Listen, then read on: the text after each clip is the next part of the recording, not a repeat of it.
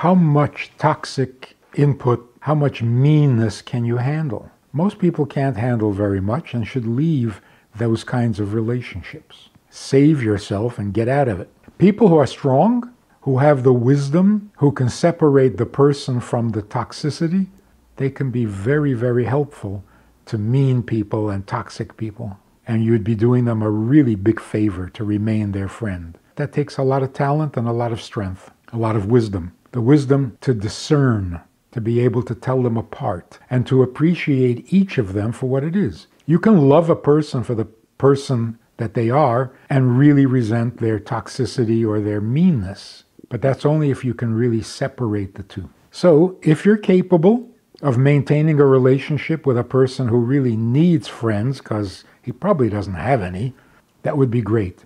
But if it's taking a toll, get out of there.